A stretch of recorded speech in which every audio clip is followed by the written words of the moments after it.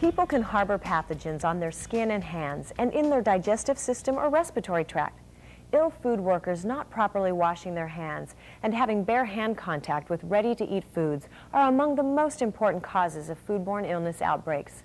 Human contamination of the sprout during any phase of the growing process, from germination through packaging, can be the cause of an outbreak of foodborne illness.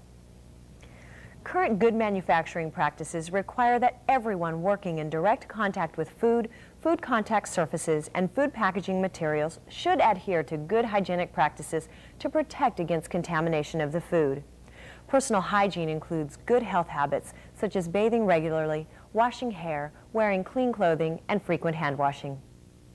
Human hands are used for more than just handling sprouts. They may be used to greet others, to comb hair, eat, to scratch, to handle unsanitary objects, and they are used when using the toilet.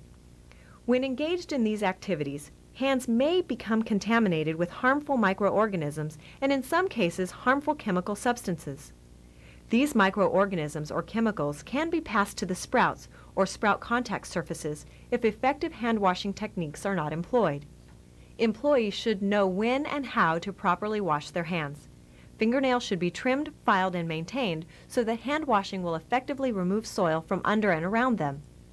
Hands should always be washed before food preparation, after touching human body parts, after using the toilet, after coughing, sneezing, using a handkerchief or tissue, after using tobacco, eating, or drinking, after engaging in any activity that may contaminate the hands, such as taking out the garbage, handling cleaning chemicals, or picking up dropped items, or after caring for or touching animals. Improper hand washing is as potentially hazardous as no hand washing at all. Training programs should be designed to help employees understand exactly what is expected of them and why it is important, and should demonstrate proper hand washing techniques. New employees should receive training prior to beginning employment. Principles of personal hygiene and sanitation should be periodically reviewed with all employees. Prominently placed signs or posters are a good reminder. Clothing worn by employees in food processing and production areas should be kept clean. Dirty and soiled clothes can be a source of contamination of food products. Clean uniforms, aprons, or other outer garments that are put on after the employee gets to work can help to minimize contamination from sources outside the processing facility. Clothing, food for meals or snacks, or other personal belongings should not be stored in areas where food is exposed or where equipment or utensils are washed. Clothing and personal items should be stored in a separate, secure area. Hair in food can be a source of both microbiological and physical contamination. Nobody wants to find hair in their food. Food workers should be encouraged to keep their hair clean and should wear appropriate hair and/or beard restraints at all times in food processing areas to prevent contamination of the finished products. Hair and beard restraints also discourage workers from touching their hair. Hair can be a source of microorganisms which can contaminate hands and then food or food contact surfaces.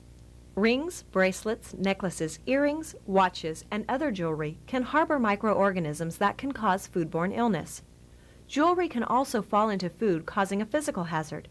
All unsecured jewelry should be removed prior to entering the processing facility. All hand jewelry that cannot be adequately sanitized should be removed or covered by a clean glove.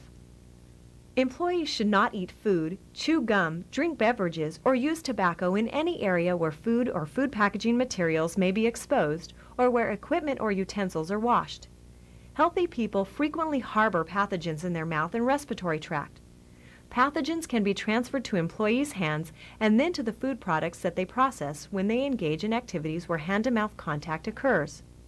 These activities should not occur in food processing areas, and hands should be washed when employees return to work after engaging in these activities. Perspiration may contaminate food, food contact surfaces, hands, and clothing. Wiping a sweaty brow with a cloth or hand introduces potential contamination. Where possible, facilities should be maintained at a comfortable working temperature. Infectious diseases, accompanied by diarrhea or open lesions, are a source of pathogens. Employees diagnosed with Salmonella typhi, Shigella, E. coli 0157H7, or Hepatitis A should not perform jobs that require contact with food or food contact surfaces. All of these diseases are easily transferred to foods and are considered severe health hazards.